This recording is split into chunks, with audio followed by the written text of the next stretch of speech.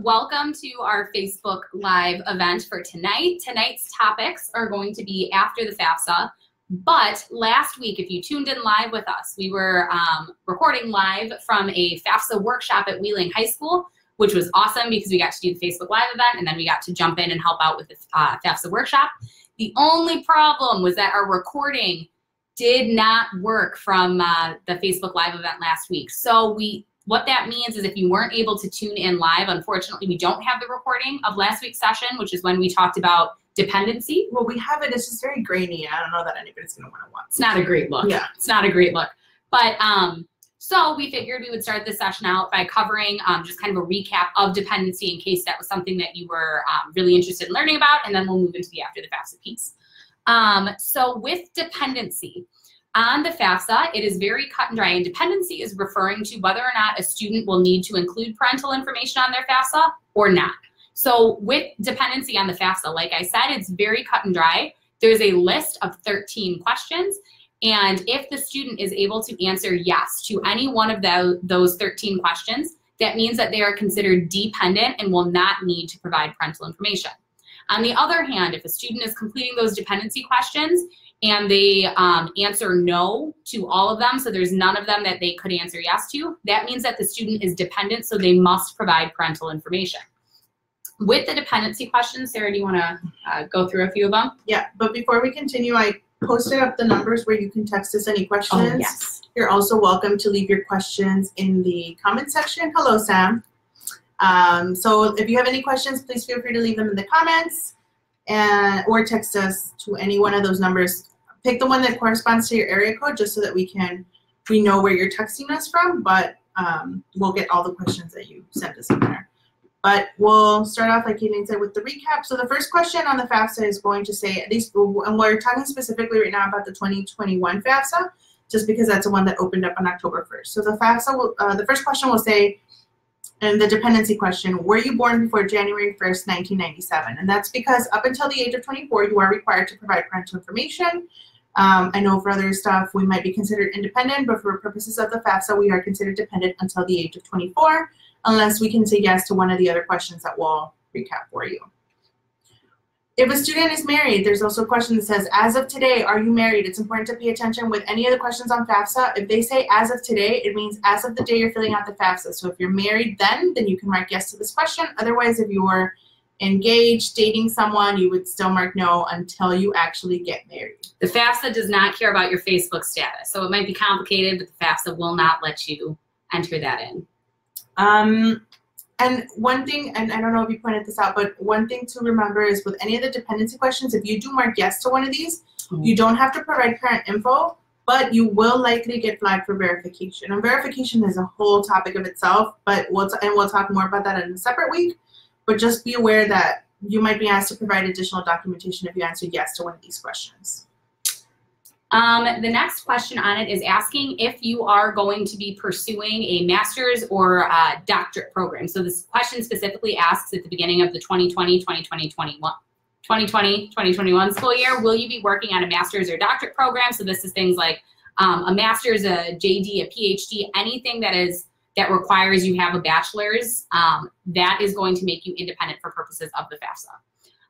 The next couple of questions have to deal with students that are in the military. So one of the dependency questions asks if the student is currently serving on active duty in the U.S. Armed Forces for purposes other than training. So if they are, they would mark yes and be considered independent and not have to provide parental information. Another one asks if the student is a veteran of the Armed Forces. So if the student is a veteran of the Armed Forces, they could answer yes to that question and be considered independent. However, with that one, it's important you pay attention to the notes because the notes say you have to be a veteran that was discharged under any condition other than dishonorable. So you have to meet both of those criteria and able to be if you're able to answer yes to that. Oh my goodness. You want to hit the other one, Sarah? Yeah. The next two questions we'll talk about students who have dependents. And so the first one asks, do you now have or will you have children? But the question doesn't stop there. It goes on to say who will receive more than half of their support from you within the next academic year, which in this case is from July 1st, 2020 through June 30, 2021.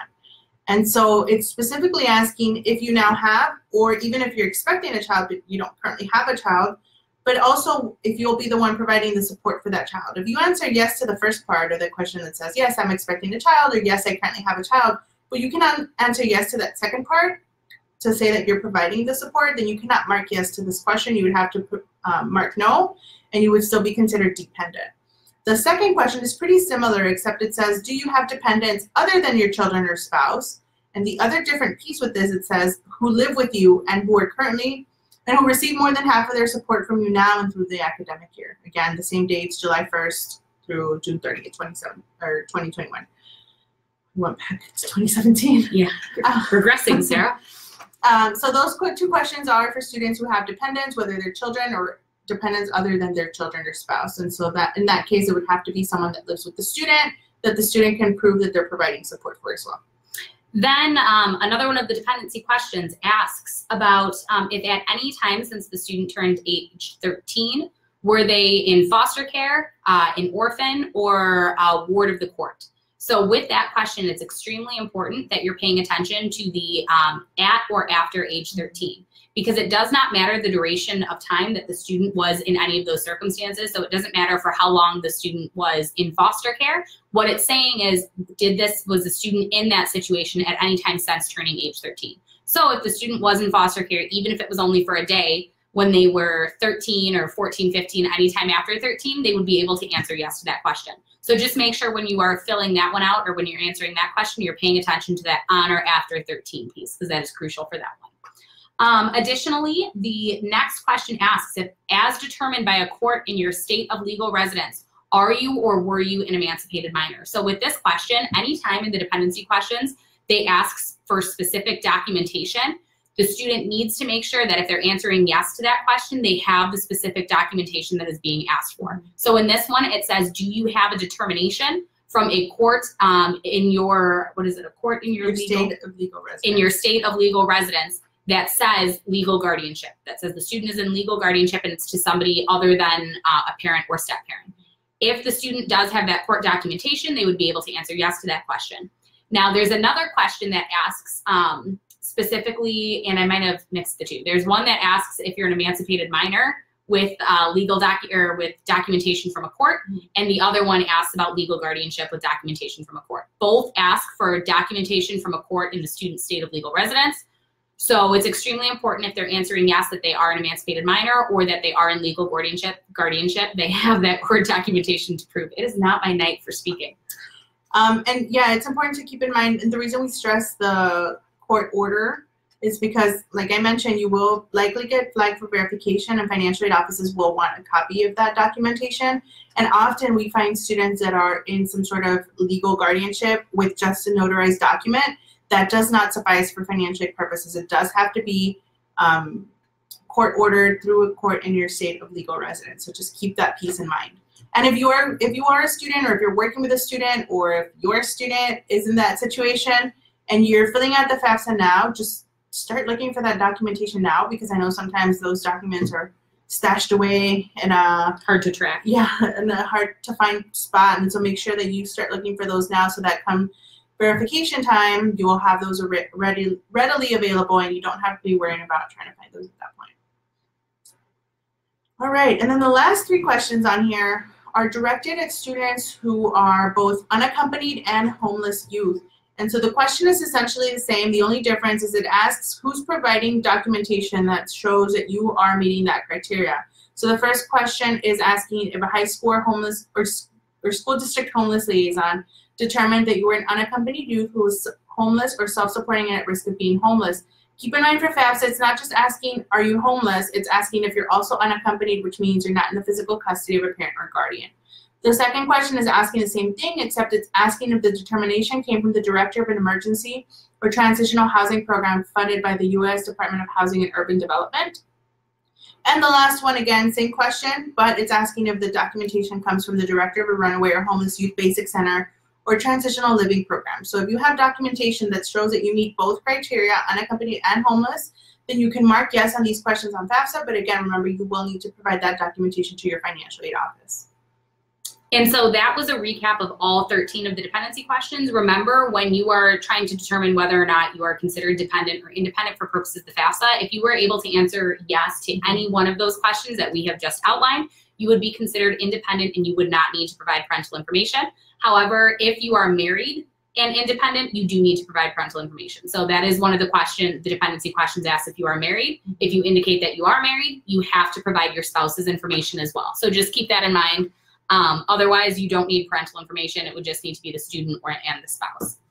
So now we're going to get into the after the FAFSA piece. So hopefully, you know, the FAFSA has been released for a while. So hopefully some of you out there have already completed your FAFSA because it released on October 1st. If you haven't, don't worry. There's still time. Just make sure that you get to it because some of those funds are first come, first serve. So that's why we always push, fill out your FAFSA as soon as possible after October 1st. Just so you can make sure that you are eligible to receive all of the aid that you could potentially qualify for. But that being said, if you have completed your FAFSA, you're not just done. There's still some additional steps that you need to pay attention to and things to be aware of. And this is going to facilitate for a very smooth transition on to whatever your next step is. And this is going to help to make sure that anything that the college is requesting of you, you're on top of. So the first big thing to know is just kind of to outline the financial aid process. You complete your FAFSA. Once you complete your FAFSA, as soon as you do, it's going to generate a confirmation page. So as soon as you hit submit on your FAFSA, you're going to see this confirmation page. On the confirmation page, it'll tell you, it may have your EFC on there. It'll also give you an estimate of if you qualify for any of the Pell Grant, which is a federal need-based grant, and any direct loans that you potentially qualify for, as well as additional information of what you had included on your FAFSA. That confirmation page, that appears instantly, and it's also emailed out to the email that you have on file. 2 to 3 days after that initial submit and you've seen that confirmation page, you're going to get what is referred to as the Student Aid Report, or the SAR. This is like the official document. This is where you have your official EFC, and where it's going to tell you about Pell, any of the Department of Ed grants, or any of the Department of Ed loans that you qualify for. And again, it's going to have the additional information on your FAFSA. This one is just considered more official because it took 2 to 3 days because it was processing. So it was verifying the information on there was in fact correct, and then you get that SAR. The SAR will also have any information about any issues that came up when processing your FAFSA. So if there were any issues with data matching. So your FAFSA, once it gets submitted, it goes through the central processing system, which matches certain key pieces of your FAFSA with certain agency databases to confirm that the data is correct. And so, for example, it goes to Social Security Administration to verify that you are a U.S. citizen and that your name and your number match what they have on record. So let's say, for example, I type my name in wrong or my Social Security number in there wrong, there will be a comment on my SAR that says we were unable to verify this with Social Security Administration. So be very careful, and for the most part, you can make corrections to the FAFSA, but the one thing you cannot correct online is a student Social Security number. So that's the one piece you want to be absolutely sure of, just because, like Helene mentioned, some of the aid that's awarded is on a first come, first serve basis. And so when you do make a mistake on the student Social Security number, there's only 2 ways to correct it. Well, there's essentially 1 way to correct it, but there's 2 things you can do. You can either correct it via paper, which is requesting a paper SAR that gets sent to you via regular snail mail. You have to actually write on the form, submit it back via regular mail, and then wait for that to get processed. Or you can start a new FAFSA, because now you'll be starting it with the correct one. However, if you are starting a new FAFSA, you'll just want to be mindful of when you're doing this, just because depending on what time of the year it is and whether some aid is gone or not, you might be putting yourself in a tough spot. So just be super careful with the Social Security number for the student section, because that's the one piece that you cannot come back and correct. Everything else, though, if you have any other errors, so if you were,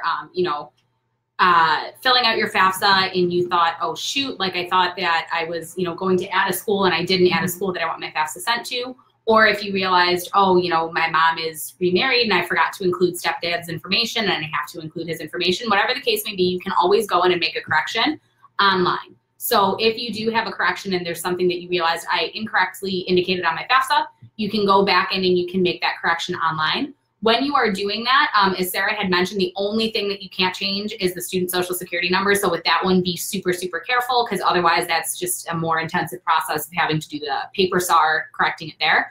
But everything else can be corrected online. It's also extremely important too, the FAFSA, as Sarah had mentioned in the dependency questions, it asks a few that are as of today. If you change any of your answers when you're making a correction to the as of today questions, it's going to flag you for verification, because it doesn't want those numbers to be updated, because those are things that fluctuate. So for example, one of the as of today questions are, as of today, what is the current balance of the student's cash checkings and savings? So it wants to know, as of the date that you were filling out, how much you had in cash checkings and savings. So if you're filling out your FAFSA and then you think, oh, the next day, you know, rent hits or something, and so there's less money in there, and you're like, oh, I need to make a correction because the amount has changed, it's going to be a trigger for verification, because the reason those questions are as of today is because those are things that fluctuate. They know it fluctuates, so they just say, give it to us as of the day you filled out the FAFSA. So if you do make a change to any of those as of today questions, they are going to flag you for verification on that, because those are not intended to be updated on a regular basis. So it's only if information is incorrect that you would want to make that correction, or if you accidentally included something in there that was not intended to be reported. And one quick reminder, in order to get your SAR, you do need to, well, in order to get a notification about your SAR being ready, you do need to provide an email address like Keely mentioned. Make sure it's appropriate, because all the schools you list on FAFSA, if you're the student, it will be sent to all those schools. They can see your email and any other information you do provide on the FAFSA. Make sure you're using a professional email, not just for the FAFSA, but for all of your college admissions applications. So just be mindful of that. If you have your personal email, that's totally fine. But then I would suggest if your personal email isn't the best one to share with colleges, then maybe you'd want to create a separate one that you can use specifically for institutions, and then just be aware of that and continuously check your email. I will say one of the biggest things we tend to see with students is after they've completed their FAFSA, they sometimes forget to check their email, any follow-up correspondence, anything that comes via regular mail. Make sure you're opening that as well, because sometimes you will get notifications via mail if they're unable to reach you via email. Let's say you mistyped your email, but they have your address, you might get communication that way. So just be careful. Make sure you're keeping on top, or you're staying on top of any mail, email, any deadlines, things like that. Especially once you've been admitted to an institution. Generally, they'll give you a username and password to access some sort of portal within their school website.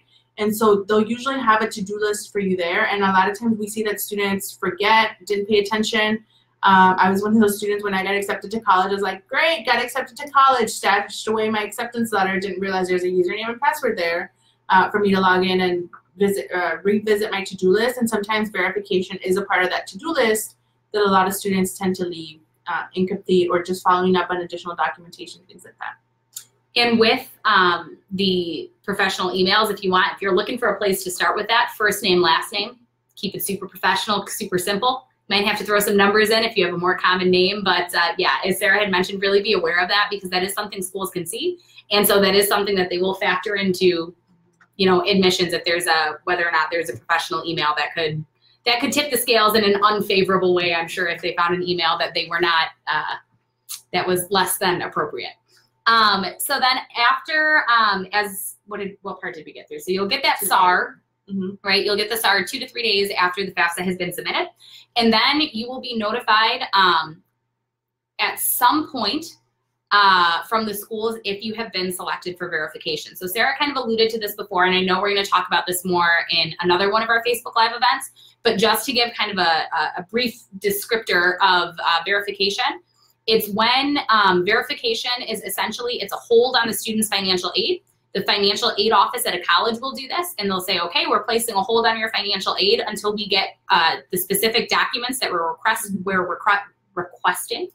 And with those documents, what they'll do is whatever document that they request, say they ask you for your W-2s, they'll just take your W-2s and they'll make sure that the number on your W-2 matches up with the number that you indicated on the FAFSA. So it's a way of essentially quality control for the financial aid offices, just to make sure that people are reporting information correctly and that aid is being given out to the students that do in fact qualify for it.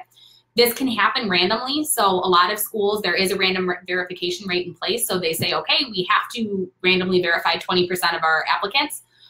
So just keep that in mind. It doesn't necessarily mean that you've done something wrong, or that it's like an audit on your FAFSA. But with that being said, if you are selected for verification, it's a hold on your financial aid, and you will not get out of that verification until you provide them the documentation you're requesting. So I always compare it to the TSA. It's if you've ever been in an airport and you've ever flown anywhere, and say you're going to board the plane and they do one of the random checks and they say, excuse me, can I check your bag? You can't say, no thanks, and then get on the plane. If you say no thanks, they're going to say, okay, get out of the airport. You're not flying anywhere.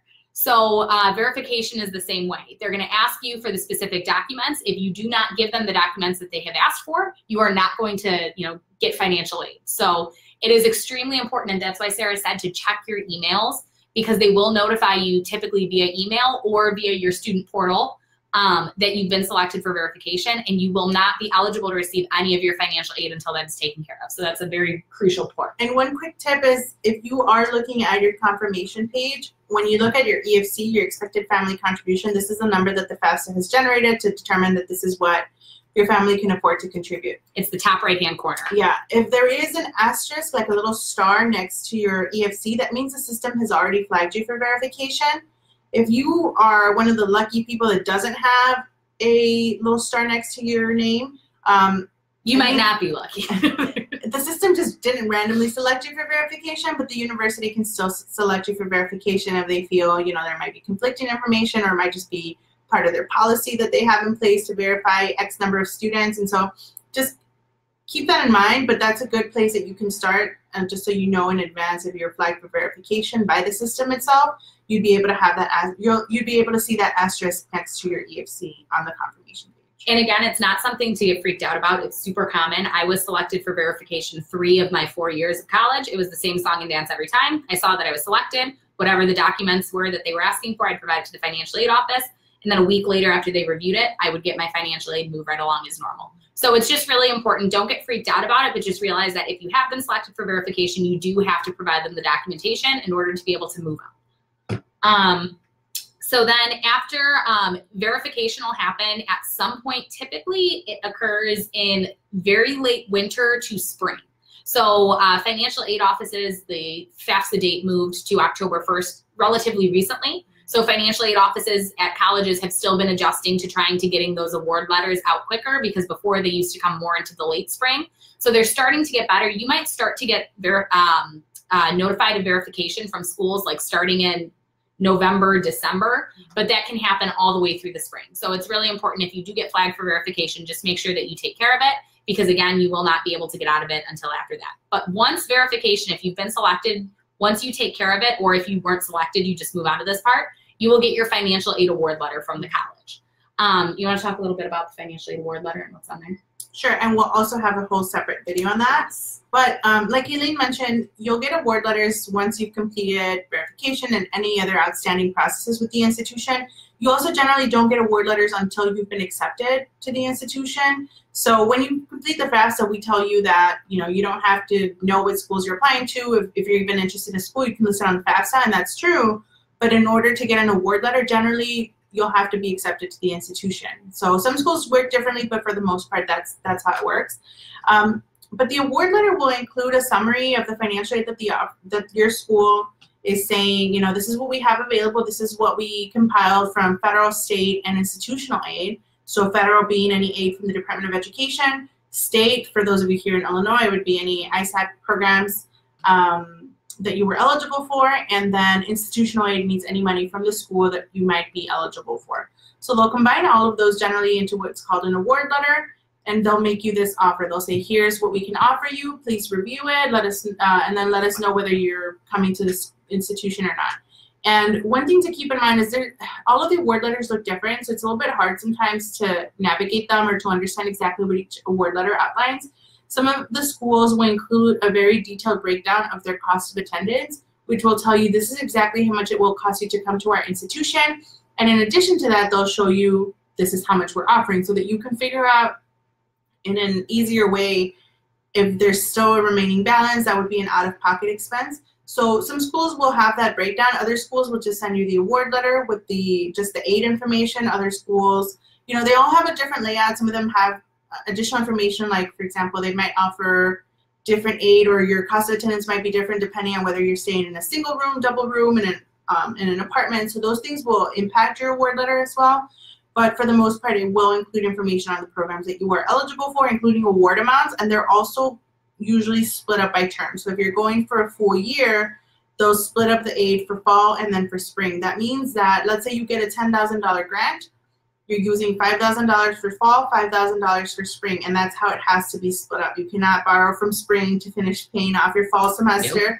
It has to go to the designated term. And so we'll talk more about award letters at a later time, but you will receive award letters. You might want to check with your institution, the institutions you're applying for, to see what their timeline is. I know Kenny mentioned some schools have been sending stuff out earlier now that, you know, FAFSA opens up in October versus in previous years it was January 1st.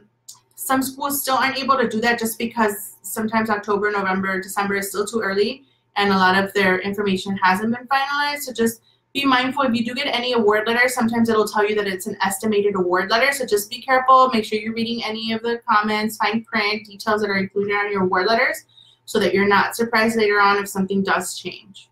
Something else that we failed to mention too is sometimes we'll have students that tell us, okay, hey, because the FAFSA was asking for 2018 tax information, so if you're filling out the 2020, 2021 FAFSA, it asks you to report the tax information for both the student and the parent from 2018. So occasionally we'll get students that say, you know, in 2018, my parents were married and now both of my parents are divorced. So the taxes show like the finances, you know, the income coming into the household, they're married. However, it's a very different situation now. Now I'm just living with mom and so it's only one income.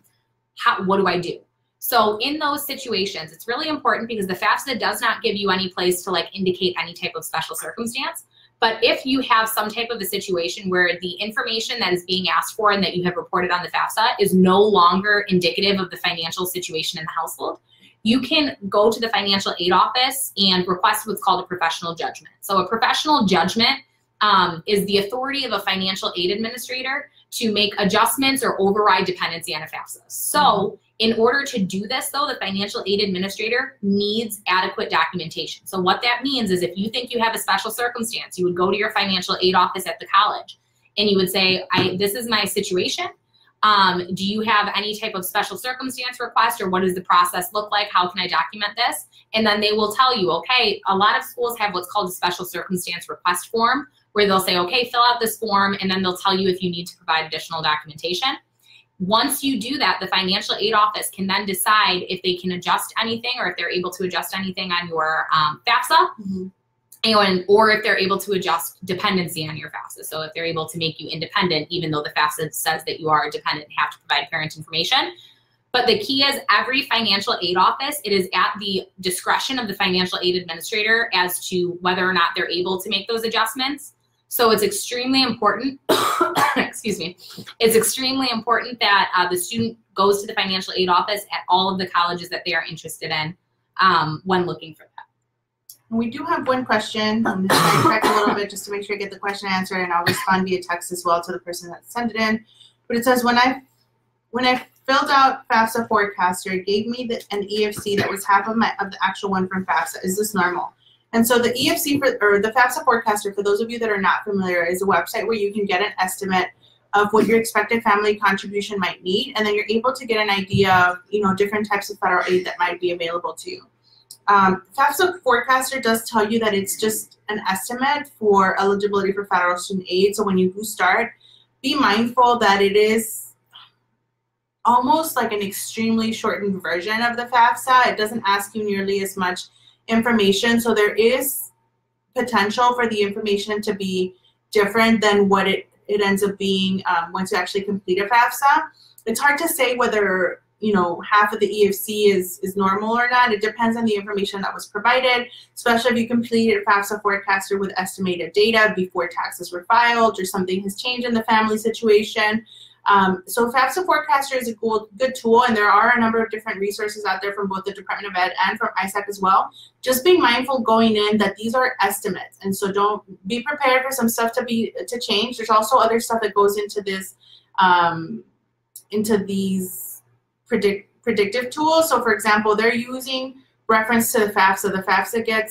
The FAFSA formula has to be approved every year again. So sometimes things within the formula itself will change, and that could also impact your EFC. So even if your information was the same on FAFSA Forecaster and on the actual FAFSA, some of that data might change. So I'll reply to the text as well, but just be mindful of that information.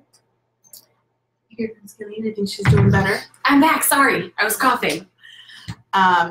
So we're talking about FAFSA Forecaster, and I was letting them know that, you know, it's a useful tool, but always be mindful that a lot of these will provide estimated information. Did you mention the map one as well? Oh, no, you can talk about that one. So on ISAC's website, we also have a map estimator. I believe that's what it's called, correct? So if you go to the student portal, with the map estimator, you're able to plug in your EFC and your dependency status, and it's it's going to let you know whether or not, it's going to give you an estimate of whether or not you'll qualify for also map. enter the school you're interested in. You can list the schools. Okay.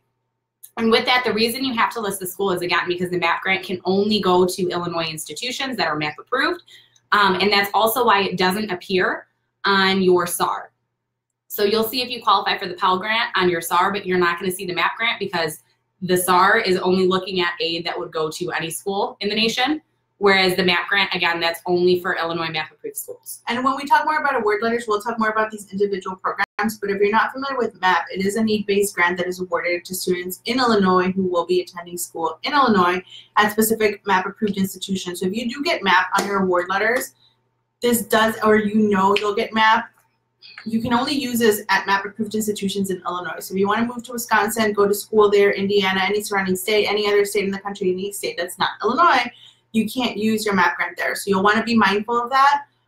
If you are a MAP eligible student, just keep that in mind. For this year, I believe the maximum award amount is $5,340. So essentially, if you are a MAP eligible student, you choose to go out of state, that's totally fine. We understand, you know, students want to go far from home a lot of times, but just be mindful that you wouldn't be able to use that money in any schools outside of Illinois. Yeah. So I think that is, do we have anything else we want to touch on? Do you have anything on there that you wanted to cover? I don't think we have any other questions. If you have any other questions, let me check before we sign off for today. Also, it's cold and flu season, people. Don't be like me. Drink vitamin C. I might start coughing again if we don't sign off too soon. Hang on, let me look. I think we covered everything. And we will go more in depth into verification and award letters because those we could talk at length for. You and I can talk about anything. That is very true. But with those ones specifically, we could really get going. So just keep that in mind if you have questions on award letters or verification. We will have separate events for that. Yeah, I think that's all I have for today. All right, thanks for joining. If you have questions, you can continue to text those in. Someone will answer during normal business hours. It is a live person that you'll be texting. And if you have any other questions, feel free to leave them in the comment section. We'll leave a couple of resources on there as well. And we'll share some stuff relevant to last week's video that was too grainy for us to reuse. We are hopefully on a better network today. And so hopefully this video will be available at a later time as well. But if you have any questions, feel free to leave them up for us. Otherwise, we will tune back in next week. Thank you. Thank you.